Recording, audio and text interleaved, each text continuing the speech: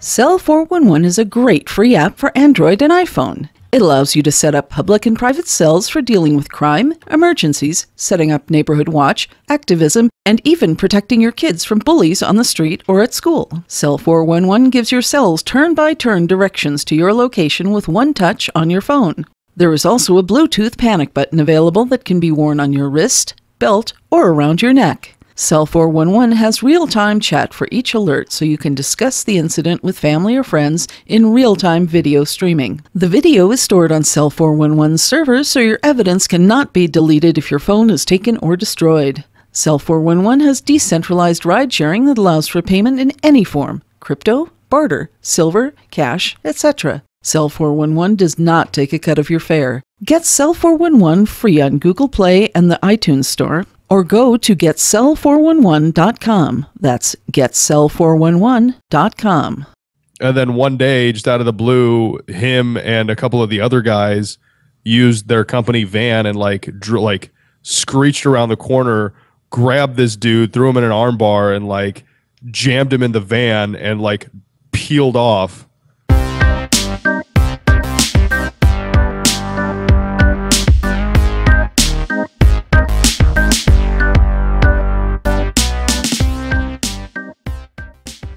We are just some modern-day abolitionists looking to rid the world of the last vestige of slavery: statism.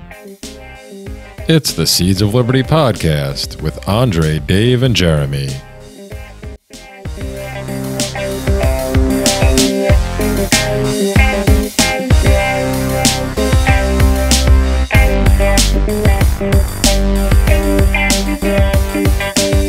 Hello, everybody, and welcome to the 144th episode of the Seeds of Liberty podcast. As always, we are covered by a FIPCOT no government license. This allows reuse by anyone except governments and the agents thereof. That includes Swaziland. You can find out more information about this at fipcot.org. So we are back. I am Jeremy. That's Dave, you heard. Andrei's here. What's up, guys? I sure am. Hey. What's going on? Hey. And this week we are joined by returning... What is going on? Okay. Returning guest and friend of the show, Shane Buell. What's up, Shane? Hello. What's up, guys? What's going on, Shane Buell? Just enjoying the presence of probably one of the coolest people on the planet, Shane Buell. You know, there's also something supremely satisfying about saying your last name, Buell. I don't know. Yeah, you did pronounce it right. A lot of people butcher my last name, but you did pronounce it correctly. What? How do they say it? Buell? Buell, be well. Be well. Shane, be well. Well, I've heard various. What's the nation of origin of that? Believe it's Irish or German. Not really sure. How do you not know where your name came from? Oh, wait a minute. It sounds German.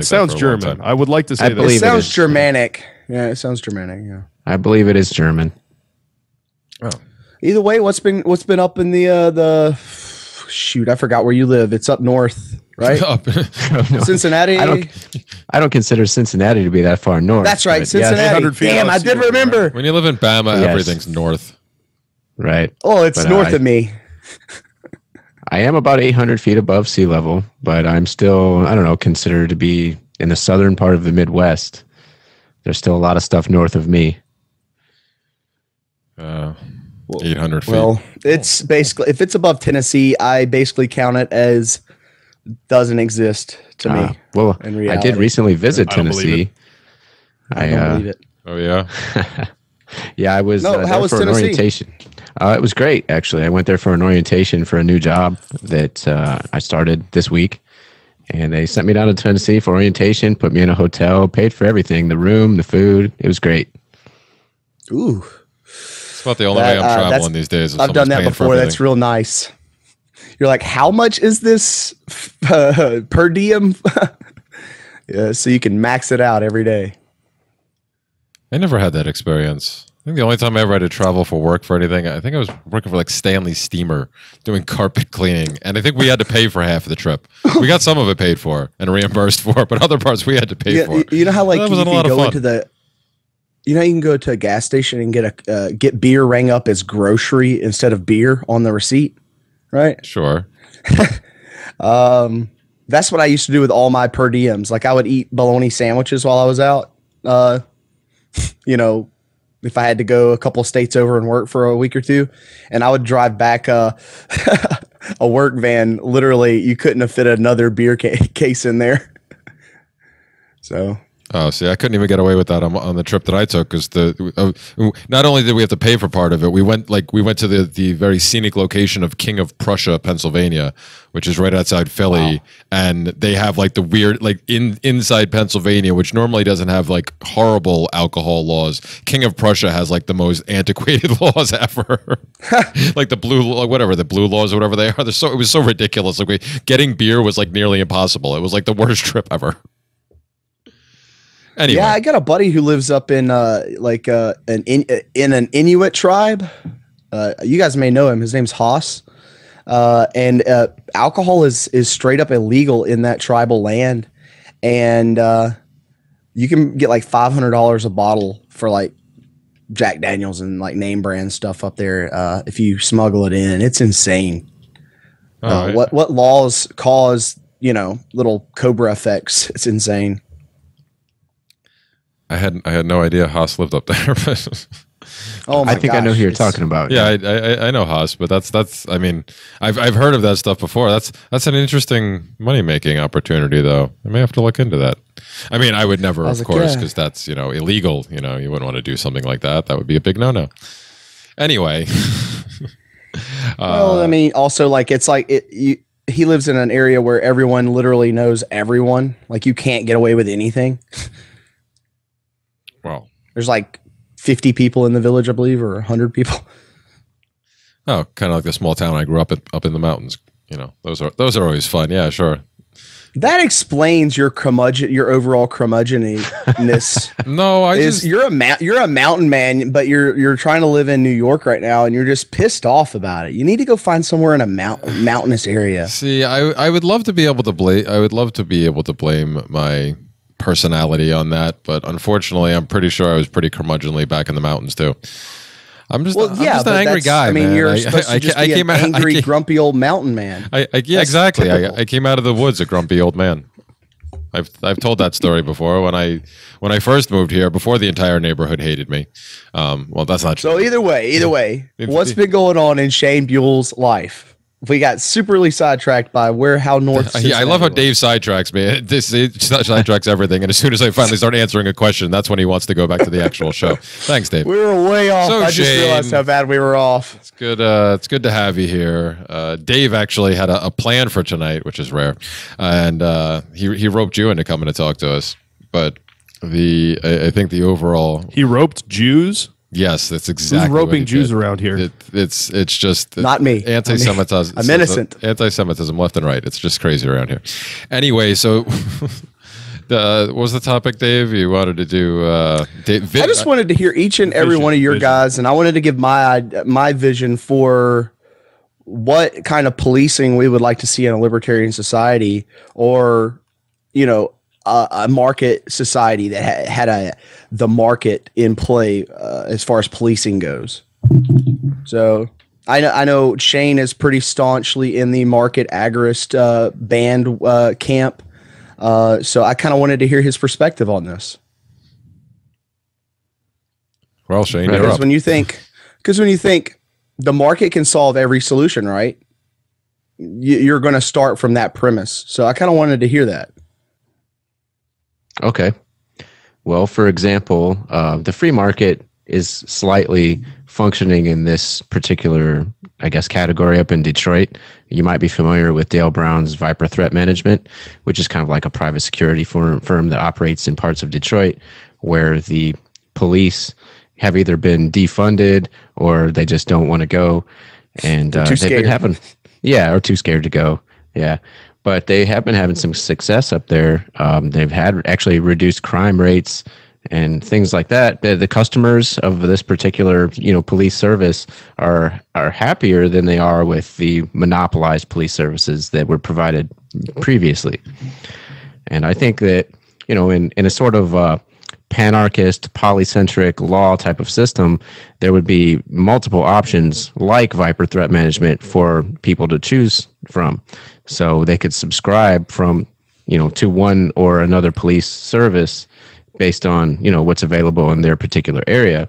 And if they didn't like the service they were getting, then they could unsubscribe and try a different service. Yeah. That's a pretty cohesive thought, in my opinion. You guys want to break that down?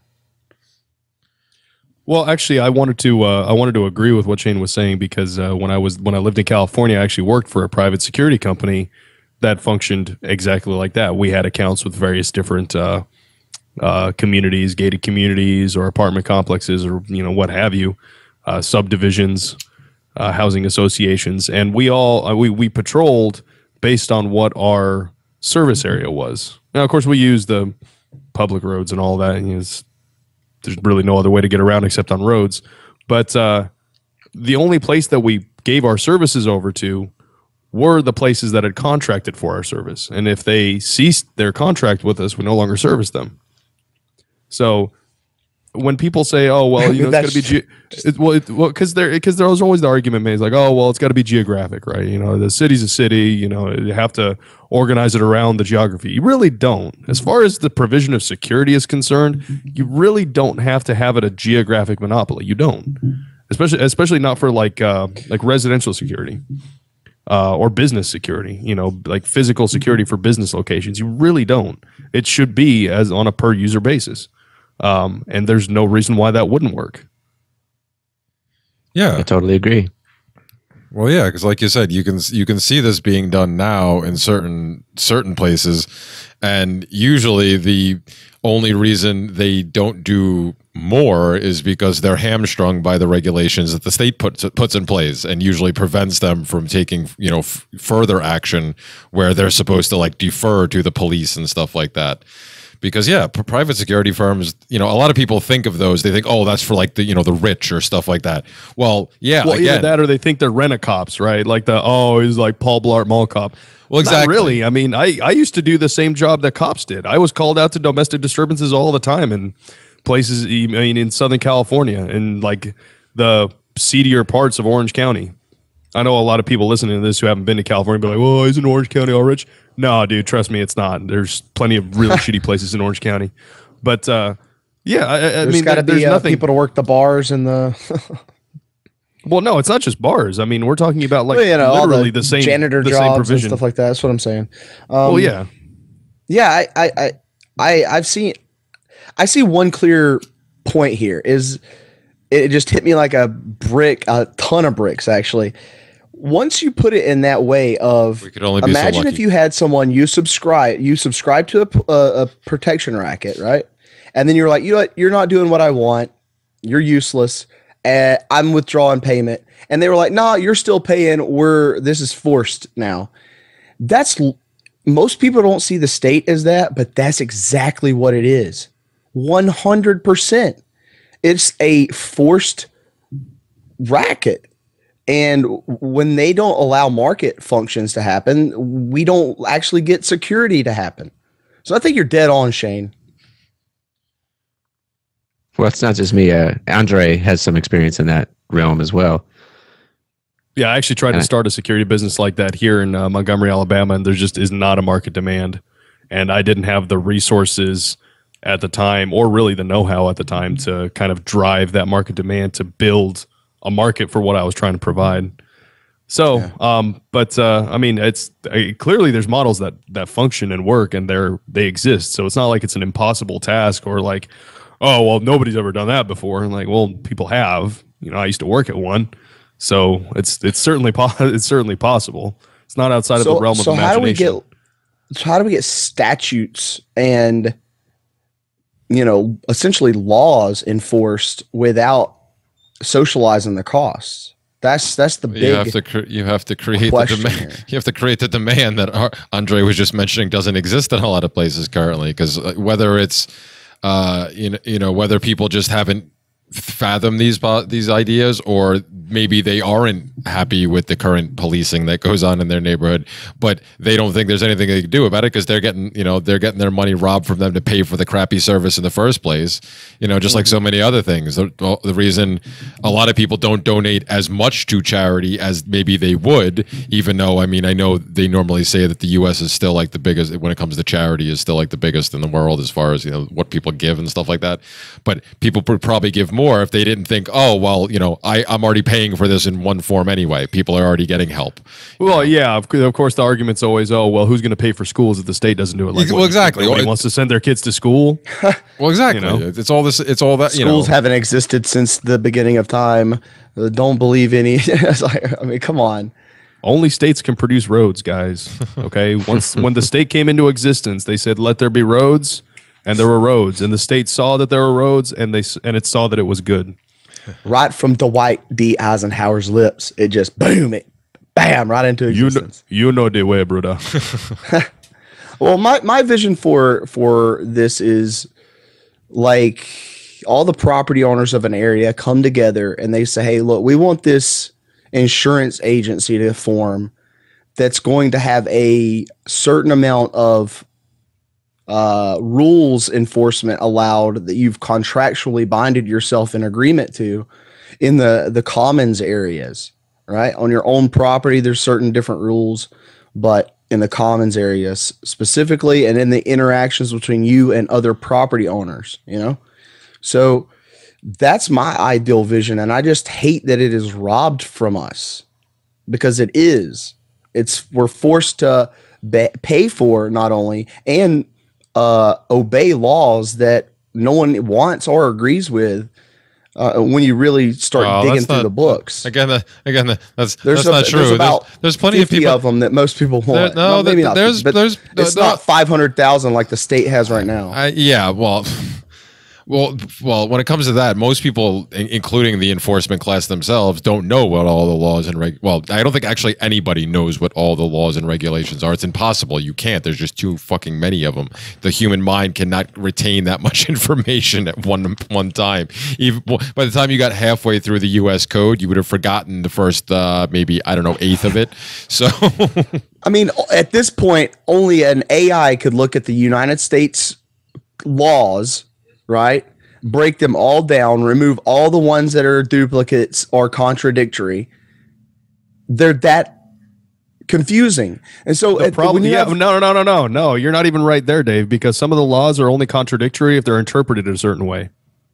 So even that's an impossible task for an AI, because the AI would be responsible with interpreting it a certain way, which may not be the way. And it's going to be semantically driven. There's no way to do that. So and unfortunately, words are only defined by the people defining them. So the entire U.S. the Interstate Commerce Clause, every word defined before this AI went and dig through it. Yes, it would have to have a concrete definition, which of course it's never going to happen, because that's part of the reason why some of these laws are ambiguous. I don't suspect they're all ambiguous just for a nefarious purpose.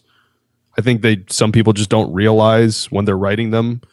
Like, I think some of them, for example, are necessary vague. And proper was only designed to have a very specific purpose, or only the rights or the any power not delegated was supposed to have a very specific meaning. But over time, as people's minds change about things. And this is, going back to the most basic thing, this is why you always define terms, right? But I think we're getting a little off topic. Yeah. One thing I did want to mention, though, because we brought up the issue of insurance agencies, right? And insurance underwriters. I agree with Shane with regards to, hiring your own security contractors, and in a free market, there's really no reason why there would only be one in an area unless they just happen to be so good that everybody likes them, or nobody else has the desire to start another one because they're moderately happy with their success. Like their whatever displeasure or disagreement they have with the security service is not so great that they want to either start another one themselves or go out and find another service. But a lot of what gets brought up, or at least to me anyway, has been my experience, is, oh, well, what happens if I don't agree to go to your arbitrator and you don't agree to go to my arbitrator? because generally that's how dispute resolution is going to work absent a state, because there's no monopoly. I've thought about this in depth and I have an adjudication. answer for it. Okay, but go ahead, Andrei. No. Oh, well, okay. Well, let me finish my thought real quick. So essentially, where I was going with that is, okay, well, say you don't agree and I don't agree, and we both subscribe to different security companies. I mean, if we subscribe to the same security company, they're not going to, send security guards to kill other security guards for the same company because I disagree with you. So that's just a non-starter to begin with. But let's assume that we have two different security companies that we contract with. Armed conflict, where you actually kill other people, is easily the most expensive proposition that humanity can engage in. I cannot imagine, and I cannot think of one that is more expensive than war. Warfare is the single most expensive human endeavor that you can engage in terms of resources, opportunity. Yeah, costs, I just can't imagine human lives. Insurance companies rationalizing war unless there was literally no other option. And that's what I'm getting to, because these security companies are going to be underwritten by insurance companies, right? Mm-hmm, so correct. It's going to be in their interest. It's going to be in their financial interest to resolve this peacefully and to resolve this dispute in such a way that avoids the maximum amount of conflict. Because otherwise, they're going to be out of pocket for something that ultimately is not going to solve anything. Like, okay, so say, your security firm finally breaks down my door after killing, a dozen of my security guards and half a dozen of their guys dying, and then you come and kill me because I refuse to be subject to the other dude's arbitration. Well, what's been gained? So literally nothing has been gained. There's only been loss. And sure, you could presumably confiscate or confiscate my property after the fact. But is that really going to satisfy the amount of blood and money that you just spent to confiscate a house? A house with some personal effects inside of it? No, it's the calculation is so unbelievably skewed to disincentivize that behavior that it's almost not really even worth thinking about. Yeah, it's only something so stupid a government would do. I know, and it's like I told somebody the other day. The only group of people that are able to engage in perpetual warfare is the state, because they can socialize the cost of that conflict. Yep. Everybody else, we're out of pocket on our own. That's why wars didn't used to be that big of a deal, because you have a feudal lord literally having to pay money out of his pocket to hire people to fight. That shit's expensive. Yeah, and if he didn't win, he went bankrupt, and his soldiers would come kill him for their payment. Then his guys came knocking on his door. Exactly. Yeah. So it was a losing proposition no matter how you slice it. So all right. So if you're ever going to be all right, if you have a situation where we do have a libertarian or a free society, or free market society, or whatever, if you're ever in contact with another human, they're either going to be in guest status, trespass status, or resident status, right? And when they're in resident status, they're going to have to be part of some insurance and protection agency, right? Just out of necessity. These things are generally they're not going to have to, but I was going to say convenience, because it's not going to be necessity. People could choose, because when we were talking before, there's going to be people that are like, nah, screw that. I get it. Obviously outliers. Even so, but as a property owner or as somebody who's in control of that property, where you have the title to the property, it's going to be in your best interest to have an insurance policy that covers your guests. Oh yeah, just in terms of liability. So generally speaking, anybody who's going to be on your property that you want there will likely be covered by some form of insurance. Okay, so the insurance agencies would have a regulating industry above them as well, for them to go to arbitration with each other. If they didn't, then it would be just essentially who can build up the biggest insurance agency to blow up the other ones. But there's really, again, there's there's only a short-term incentive for that, because once you do that and blow everybody up, then a lot of people don't want to give you money, and you run out of money really quickly to be able to continue that type of behavior.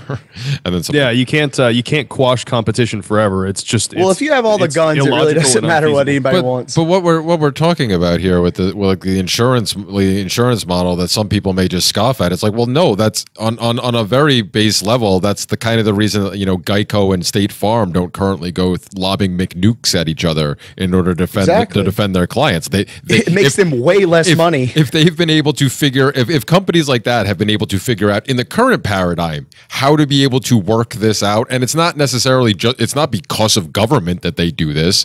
They've worked, the insurance companies have worked together for years in this type of model where they figure out, okay, yeah, because each company's goal is to not pay out. That's kind of the point of an insurance company.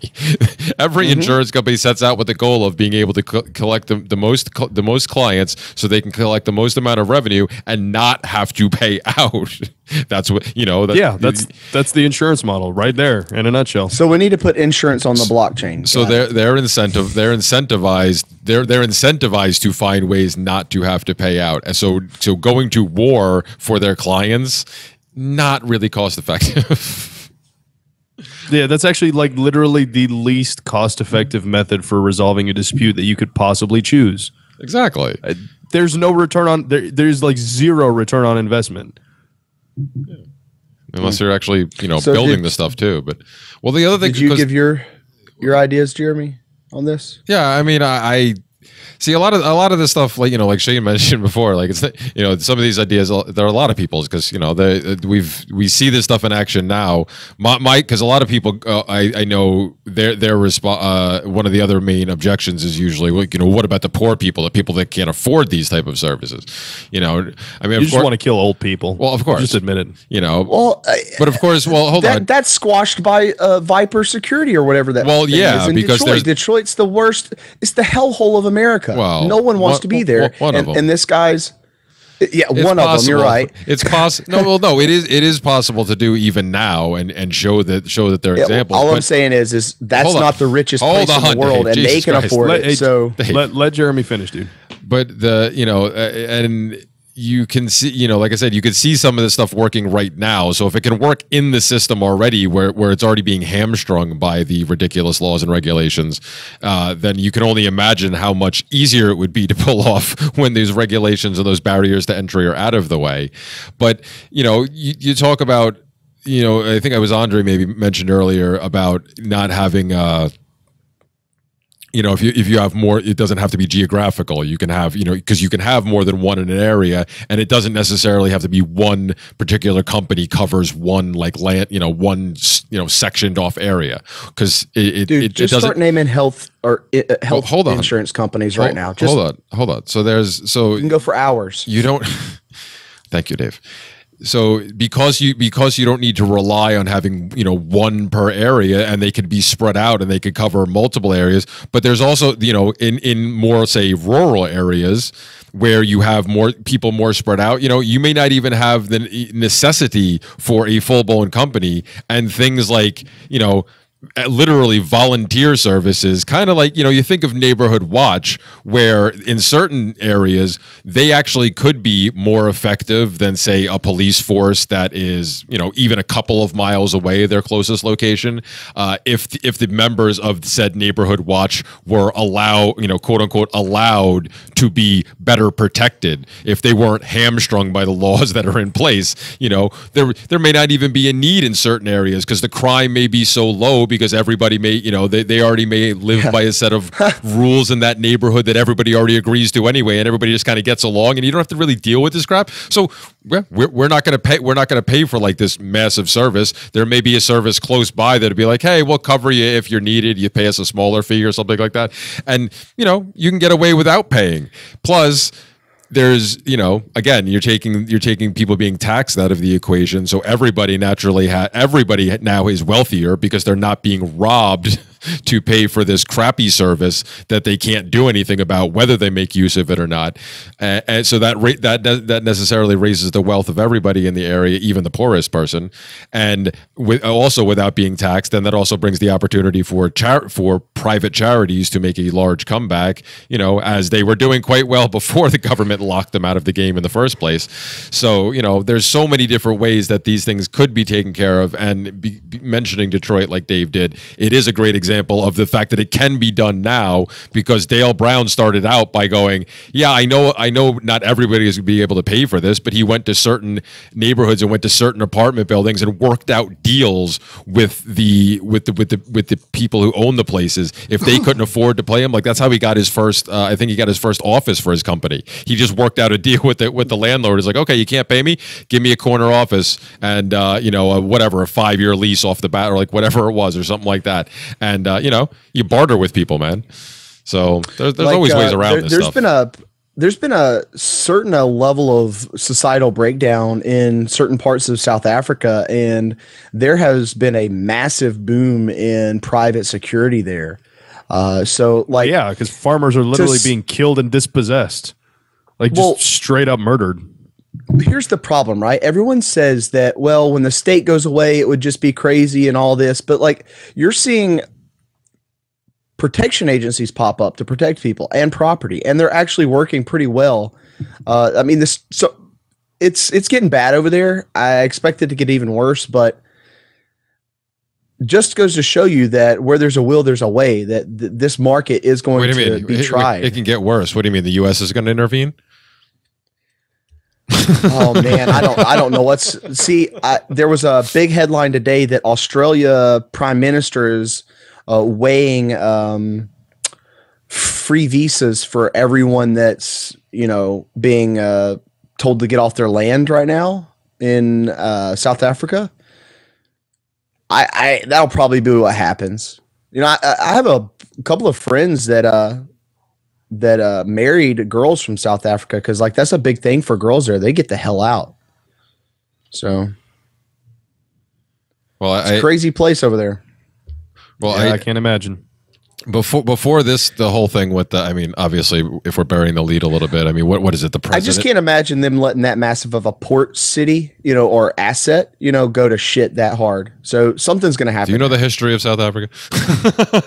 Well, yeah, but also know they have no problem letting things go to shit over and over and over again. No matter who's in charge, the whites, the blacks, or whatever. Back against a real military. They can't. But I was trying to say before we bury the lead any further, what's the story over there? Is the president made some decree that he wanted all white farmers to be get the hell off their land, or basically, you know. He said they're not calling for that yet, but it was like a wink.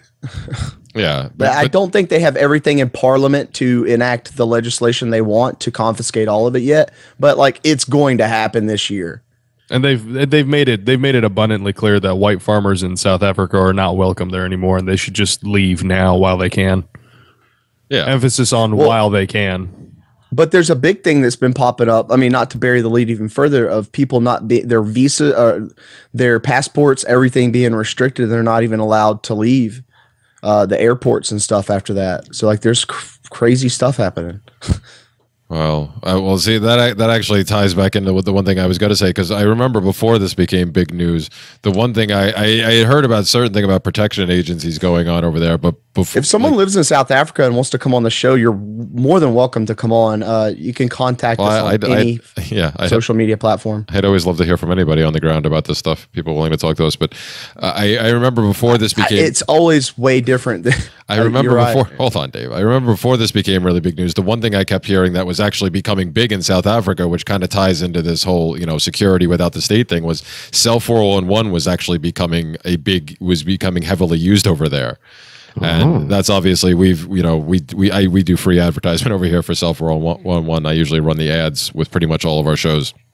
And we've talked about I've had that app since it came out. It's good stuff. Yeah, we've talked about that app before. The wonderful app that's available for Android and iPhone, all that wonderful stuff.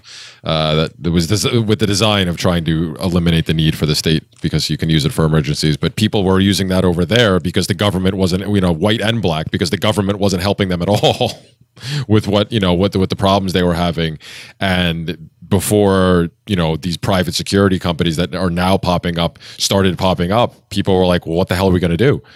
So they started turning to each other, which is kind of ties into the thing I was talking about with Neighborhood Watch and stuff like that. Like, I mean, talk about what your vision of, you know, and some people can, you know, you can call it utopian or whatever you want, but, you know, realistically, I really think if you take away a lot of these restrictions that are now put in place to keep people from being able to bond together and protect themselves without a need, because, you know, the governments purposely strip that ability from the citizenry to reinforce what they teach people is the quote unquote need for that monopolized policing. Well, you can't protect if you yourself. create a dependency and you're the only one that can fill it, bam, suddenly you have a reason for existence. Exactly. You're cutting in on their market. Exactly. So, you know, the less of these restrictions, I mean, we talked about this a little bit, you know, we talked about some of this last week about the efficacy of voting and stuff like that.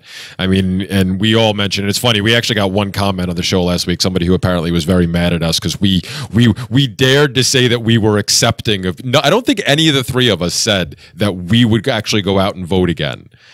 Or anything like that. Yeah, I don't think any of us said that. I said I'm not voting in anything higher than mayor. Because we were quote unquote accepting of other people who were willing to engage in that meant we were as bad, if not worse, than the people that actually voted. Well, Jeremy, I don't know if you know this. Well, the purity spiral is so I don't real. know if you know this. I don't know if you know this, but everything that person doesn't like is not only exactly the same, but is literally evil. It's as evil as evil can possibly be. Yes. And it's statist. It's statist. There are no degrees. So. This is black and white. You're either a statist or you're free. Apparently. You're either free or you're a slave. Which is it, Jeremy? Easy, Ben Schnittiger. Which is it? Andre. Which is it? Are you free or are you a slave? Do you pay taxes? You're a slave.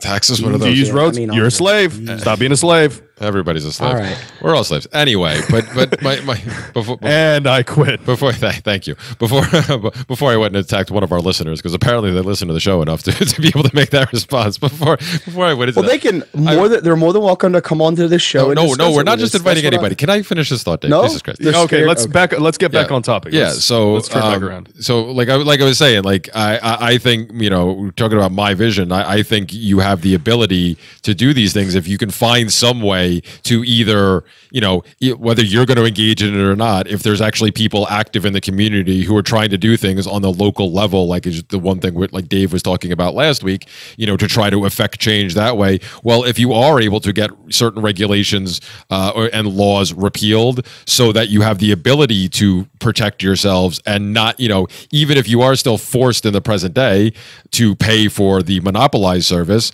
if they're not living up to your standards and you can find a way to make things happen, you know, whether it is forming a private security company or just, you know, using cell 411 amongst a group of friends or neighbors or whatever it is, stuff like this, you could start doing this right now. Or like we talked about with stuff like threat management up in Detroit. And it's actually expanded to a couple other places. I can't remember where, but I know that they've been trying this in other areas too. Or you could see he's talked about state franchising, if I recall correctly. He has, but I think they actually have set up in other areas. I just can't remember where. But they have whatchamacallit. Or there's, you know, we've talked about on the show before too, where there's places around the country that actually have fired their entire police force because they found them either so corrupt and or unnecessary that they just got rid of them. And things actually haven't been that bad because they've, you know, either private firms have started to move in or the people are taking better care of themselves. So the more this can happen, this is how these ideas spread, which ties into the thing we were talking about last week too, about the whole leading by example thing. You know, you just have to show, because that's how you create that market demand. That's how you show people, oh shit, wait a minute. I don't have to depend on the police department that has like a horrible response time and as far as solving actual crimes go, like their conviction rates are atrocious and stuff like this, as we've talked about before on the national average. You know, you got to get out there and show people that it can be done. So it's because they can't price anything correctly. That's the biggest problem with police, and most people don't understand it at that fundamental of a level. Is that when you have a socialized service, you are going to run into what Mises has called the economic price calculation problem. And it's when you're working off stolen funds, since you aren't having to price, your capital here, you're just working off stolen funds. You don't know how to actually price your service or do them correctly because you're not knowing your real demand, because you're only surviving off of theft. So it's really just, we can do as much as we can steal. That's essentially the state's model. Hey, Shane, I had a question for you, because we started talking about with multiple different sources of security, private security. And Jeremy mentioned this in particular, and it's something I've kind of thought about quite a bit recently here. What do you would you consider that a neighborhood watch type thing would be cropping up more and more absent state intervention? Because I mean we've talked about private security firms as businesses. But I seem to I think at least that like smaller communities, like subdivisions, for example. I mean, maybe some of the ritzier ones would have a formal security firm, but I think a lot of places would actually go back to having, the hue and cry, the neighborhood watch. Yes, I do think you're more likely to see stuff like that. And even the more we use apps like Cell 411, the better they become. And the less reliable, the less we rely on, say monopolized services or even other firms, it becomes more and more localized at that point. Yeah, I agree with that. A Cell 411 is a great stepping stone, and I think that's kind of like the first step in that direction to a much more decentralized provision of security. But yeah, I think the neighborhood I used to live in and the neighborhood I live in now, honestly, absent a police force, I would see most of us, many of us that are capable of doing it, providing physical security, doing patrols through, like walking down the street and just keeping an eye out. I certainly wouldn't mind. I'd love to do that. Yeah, I don't, because I'm probably going to get the cops probably going to pull me over and wonder what the fuck I'm doing. It's another big thing is when the state takes over something, everyone thinks that thing's being handled, and like I just said earlier, they can't price anything. They're not really doing it correctly. So they're not handling it correctly. That's why the EPA doesn't really protect the environment. That's why the FCC doesn't really regulate the sound waves. They just stop who they don't want saying stuff on it. It's all a sham to get you to think, oh, this is being handled, but it's really not at all. Yeah, but I think at the very least, that when it comes to the aspect of policing, I do think more and more people that's one thing. I mean, we've gone back and forth on this before, as far as what the current position of the overall American citizenry is currently. How apathetic they are to government and whatnot, and whether they actually want things to change or whether they've given up. But I really do think that there has been a shift over the past, couple of decades, the last decade really, in particular, where I think a lot more people have become a lot more critical, despite the backing, like the thin blue line and all these different websites and all this different stuff seem to get. I really do think there has been a shift in the overall view of policing, and there's a lot more people that are recognizing that they are not being provided the service that they think they're paying for. Now, and again, most of these people are probably saying they willingly pay for these type of things because they don't view taxation the same way that we do. And they're just not doing what we want. I've heard. But I think a lot more people are coming to that realization that wait a minute, this is whether they're hardcore about understanding how bad the police brutality is, or whether just like they're starting to go, wait a minute, I still kind of believe that bad apple theory, but there really seems to be a hell of a lot more of these bad apples around, or is it just me? Like, no matter where they are on that spectrum, I think there are a lot more people like that. So that's why I believe right now is an excellent time to be showing people these different options, which is why I love the fact that, people like Dale Brown exist and are getting the opportunity to do, and that's why I also love to give as much attention as I can to stuff like that, and I would like to see more of it. And I think a lot, if we, there's a lot of retired and ex-military that are unemployed right now that I'm sure a working business model could easily be found. Yeah, easily. You just have to, again, in the current paradigm, you just have to be wary of where you're located and if you're going to try to do it, then you have to try to figure out ways to work around the laws that you're going to have to deal with in the interim until you can convince enough people, hey, we don't need this other system anymore, and people can kind of, the state can slowly disintegrate, as so many of us hope that it will, through like whether it's secession or whatever it is, that enough people start breaking off and going, I don't want to play this game anymore, let's try this over here, type of thing. So the more this can happen, and that's exactly what Dale Brown did. He worked around the because they've actually been in business for like even before Detroit. No, 20. I think it's been over 20 years at this point. Oh, okay. Because he started, like, Detroit was already crumbling at that point, but most of America hadn't realized it yet. It wasn't until it became big news that all of a sudden it was like, oh my God, Detroit. It's like, Detroit's actually been on its way down for a long time, people. You just haven't been paying attention. But he set up a while back, and he worked with the laws he had. And because of that, he was able to design his system around nonviolence. Like their whole objective is to try to get things accomplished without having to use force like the police would. And he was kind of forced to create that model because of the restrictions that were put on him. But now that's something that can be duplicated and put out, and whether it has to be tweaked a little bit because of the different a different state and a different set of laws or whatever, but there's already a model that's been designed to work around the system anyway. So if that's possible now, it's impossible to not imagine how many more models and how much better it could get the less restrictions there are.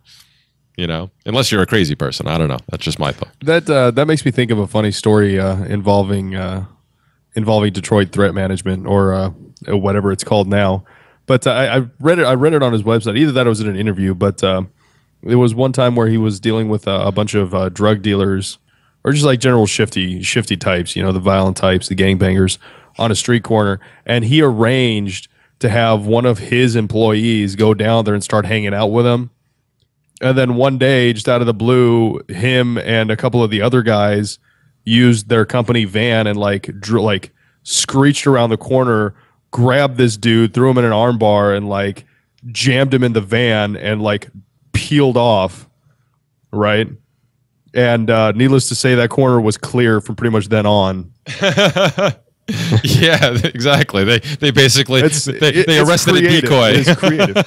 Yeah, exactly. It's creative. Oh, it was creative. Yeah, and since they weren't the cops, those gangbangers were like, well, these aren't the police, so I don't even know what the fuck these guys are going to do.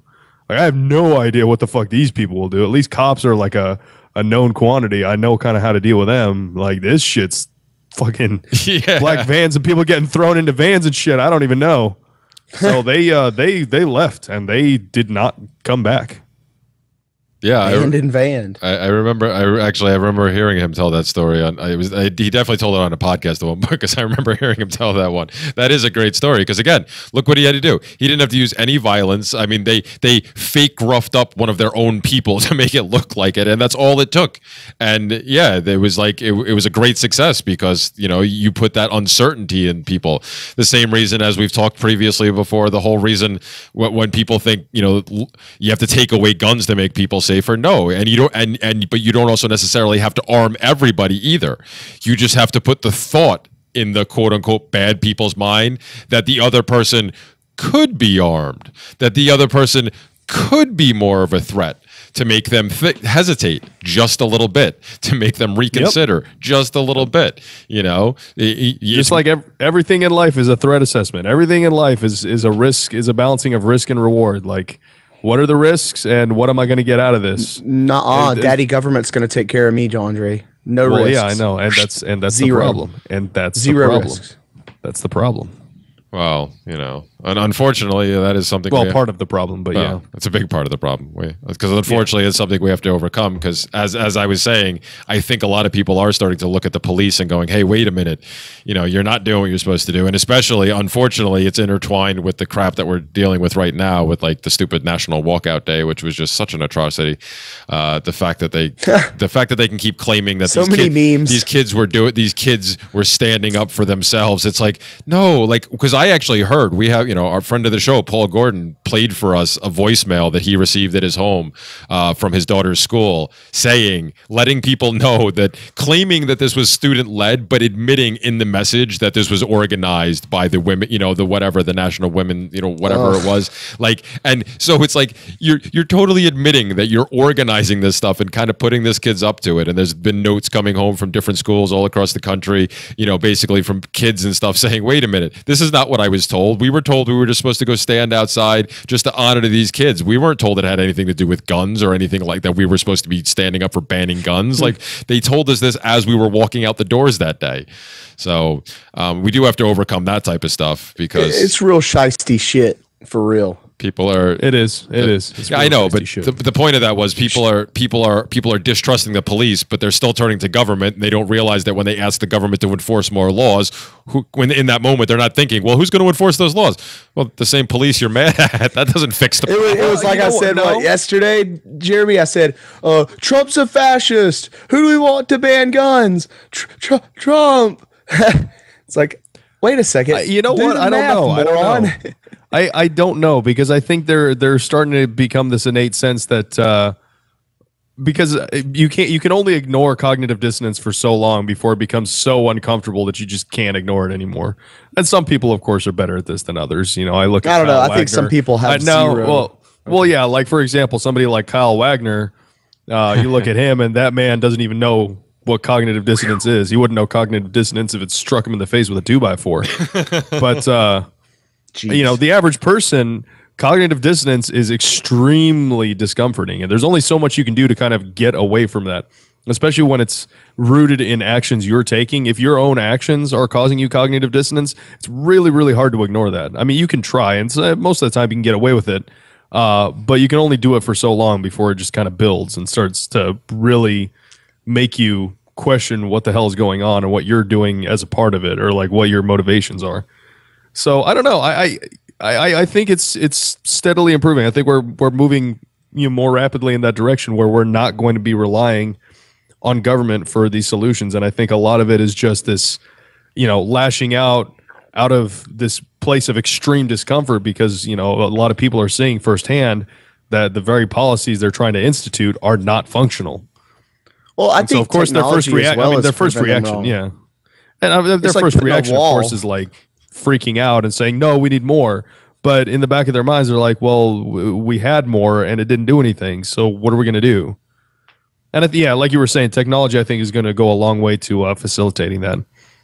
Ultimately, I think that's what's going to get us to a stateless society, is the level of our technological advancement, and the level of our technology has made it much, much easier to accomplish these tasks that were like unheard of, even 10, 15 years ago. Like Cell 411, that was a pipe dream. That was a theoretical exercise 15 years ago. And now, I mean, it doesn't even require that much programming and effort to make a program similar to it.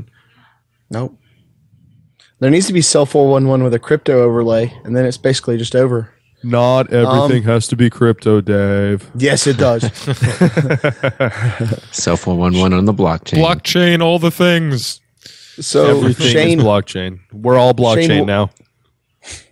What's been going on? You've been working on anything new recently? Anything like projects or anything?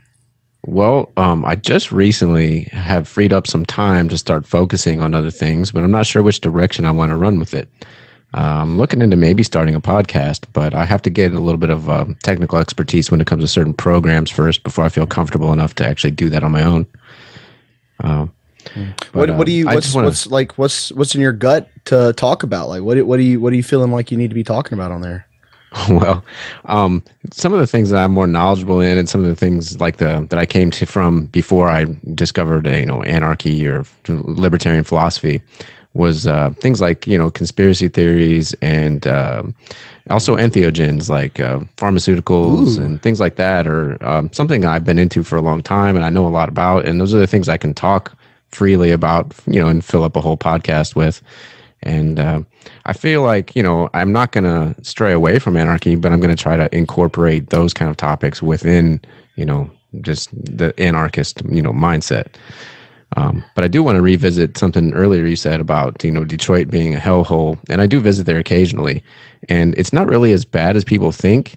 Or if not, it's actually getting better. And I'm not going to attribute this to the state or maybe even attribute it to the private security that operates there.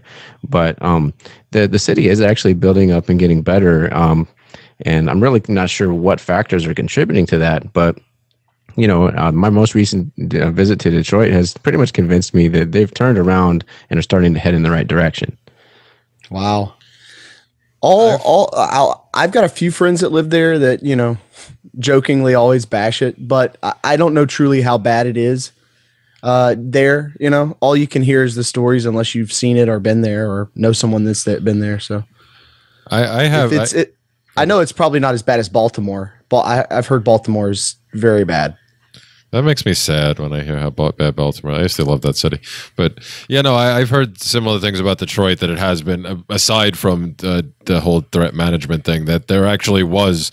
There was a couple of stories about it. Gosh, maybe even 3 or more years now ago that I was reading about how people were actually starting to build the city back up outside of the government, because the government still basically is bankrupt. It has nothing. They're just waiting for people to build it up so they can leech again. Well, yeah, unfortunately, if people don't wise up to the mistakes that were made by government in the first place, that can be the inevitable result. We see it, you see it all the time. But that was what was starting to build the community back up, was the community itself. The people that didn't run, the people that either stuck it out, whether out of necessity or just a stubbornness, that they were just like, everybody else can flee, we'll stick here and rebuild type of attitude. Because for how long was Detroit one of the centers of industry, and if not the center of industry in the country, with the car manufacturing and center of the automobile world? Well, exactly, literally. So there is still that spirit there in certain people that stuck around, and they were the ones who started rebuilding. And that, to me, I love stories like that, because once again, that's like a real world, real time example for people of voluntarism and the dreaded A word, anarchy, in action. that we can point to when people say this stuff can't work. What are you talking about? You're watching it happen in real time. They're not doing it because of government. They're not doing it with government. They're literally doing it in spite of the government. Exactly. In Detroit. Like literally doing it in spite of the government. And look what could be accomplished. And you were talking about, I think we might have been talking about this earlier, Dave. Some other ideas we were talking about, and you were talking about having ideas but not having the capital. It's like, look what could be accomplished. These people had no fucking capital. And look what they're able to pull off. It really is amazing what the human spirit is capable of when pushed to certain limits. So, for people who say that these ideas that people like us have and put out there, you can't possibly survive without the monopolized police force. You can't possibly survive without a monopolized military, monopolize this, monopolize that, yada, yada, yada. You can't possibly. Bullshit. Look at it going on right now. And now try to tell me with a straight face that this shit can't be done with more people involved and more people putting in effort. No. Amazonian tribes and Aboriginal tribes just completely shit on the idea that you have to have a state. Completely. They're still here. They're still alive. They may not be as advanced as everybody, but they're not killing each other, right? They're still Amazonian tribes that haven't been touched for 600-700 years. So give it time. They're going to wipe everybody out pretty soon enough with destroying the rainforest down there. Well, yeah, Brazil's getting crazy, but I just think it's silly, this idea that we have to have this entity forcing a monopoly. Like, why? Like, I don't understand it, and it's so inefficient. And just everything can be reduced to, every problem in policing right now can be reduced to the economic calculation problem. After you remove all the emotions and you remove all of the bad actors and everything else, when you look at all of the core problems with policing, it cannot price itself correctly. That's it. And we have to find a solution, or we're just going to sit here continually Unfortunately, part of the solution to that, Dave, is first you have to teach people about the economic calculation problem. Right. Because most people don't understand that term. Most of my day. Anyway. But yeah, you're right. That after having lived in the Midwest most of my life and spent a number of years where, I visit cities like Detroit and Chicago quite, regularly, I will say that Detroit seems to be getting better, but Chicago seems to be getting worse. And if I had the choice to visit one or the other, I would much rather visit Detroit than Chicago, especially, lately. Well, and that's good to know. Chicago's nuts. Well, see, but that's interesting though, Shane, especially because you said before, you weren't willing, you weren't sure what was actually causing the improvements going there. You couldn't say one way or the other. But again, this is, it's correlation. I'm not saying this is causation, but that's a great example. Look at those two cities. And if you're saying, just at least from your anecdotal perspective, that Detroit is, you'd rather go there, which a lot more people think is worse, just because what they're told or whatever, where the government has all but completely failed the people. Where in Chicago, the government is failing the people in Chicago, but they're still trying to clamp down, and they haven't reached the bankruptcy point. They should have, but they haven't yet, of what, they haven't reached the level that Detroit raised. So the fact that Chicago, they're trying their hardest. Yeah, well, exactly. But the fact that it keeps going downward despite. Isn't Illinois completely bankrupt? Like the whole state? I've seen numbers about that. I don't remember if it was Aren't the they entire like the state. first real big bank? I could be. I think I could have remembered that all of their state pension, right? So like all the people that have state worker pensions there, that all went defunct like 2016 or 15, and they've been like borrowing money to pay back IOUs on these pensions. Even like they're that broke. That sounds about right, but that goes right to my point. They're floundering, but they're still holding on, and they're still trying to impose their control. And it's look like how much drunk bitch at the bar. Somebody needs to cut them off. Yeah, well, yeah, because look how much worse it keeps getting. Ugh.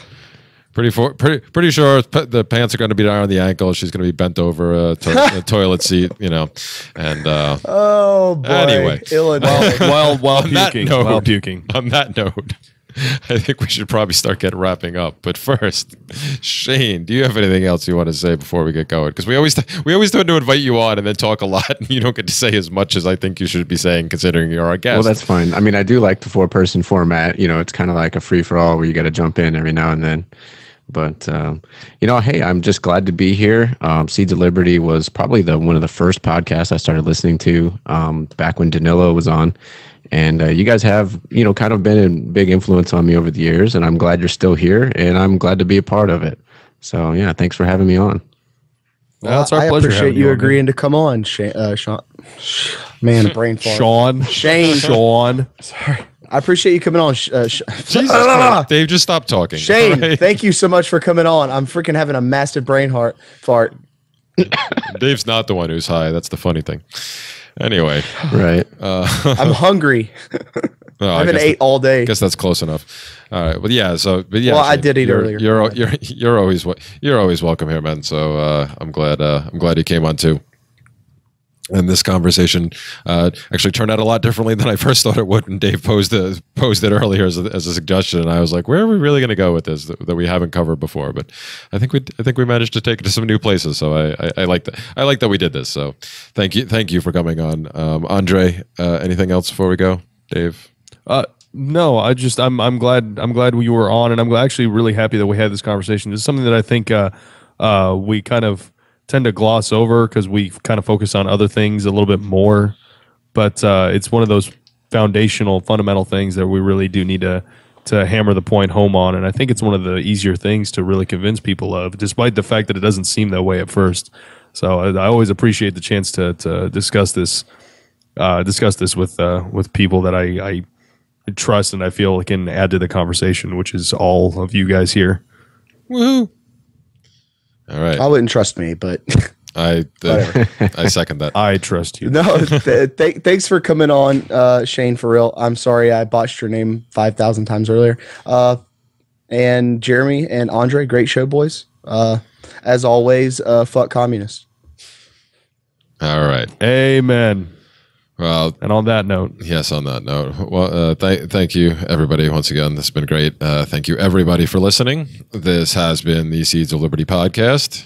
As always, all of our content can be found at solpodcast.org. And Patreon's still going. I did manage to get that second episode in last week. I got to put another one out tomorrow, but we're still on track. Plenty of things. Thank you once again for all of our fine patrons who continue to donate. And we are getting closer to our goal now, thanks to the additions from, as we mentioned last week, Lane Raper, who is our latest newest patron. Yay! We're getting ever closer to our next goal. If we do reach that $100, thank you guys. We will start going to 2 shows a week on Patreon. And, you know, Dave keeps promising to give me content. We'll see if that actually happens. But yeah, thank you everybody who donates theirs. And if you don't already, please go consider checking us out and throwing $1 at us, and you can get all the content that we have there on Patreon. So once again, thank you everybody for listening, and we will catch you next time. Peace.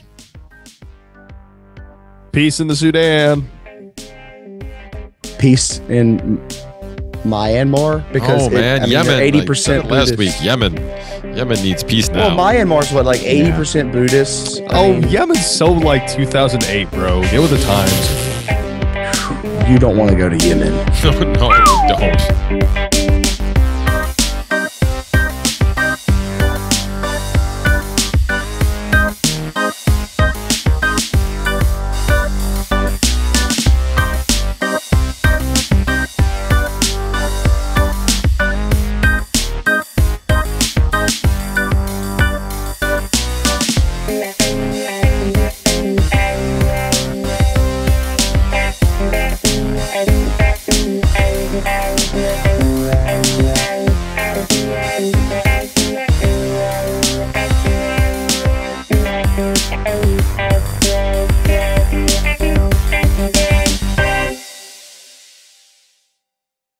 This is Daryl W. Perry, host of Free Talk Live. This November, I'll be running in the world's biggest and most popular marathon, the New York City Marathon, and I've accepted a spot on Team Innocence Project because I'm a passionate supporter of their work. Since 1989, 353 people in the United States have been exonerated by DNA testing, including 38 who pled guilty to crimes they did not commit, and 20 of whom served time on death row. The Innocence Project provided direct representation or critical assistance in 180 of these cases. With your help, the Innocence Project can help even more people who have been wrongly convicted. As part of Team Innocence Project, I'm raising awareness about wrongful convictions and raising funds to help free the innocent. I've already paid the race registration fees. However, to secure my spot on Team Innocence Project in the New York City Marathon, I need to raise $3,500 by November 1st. You can support the Innocence Project and help me secure my race entry by going to run.freetalklive.com.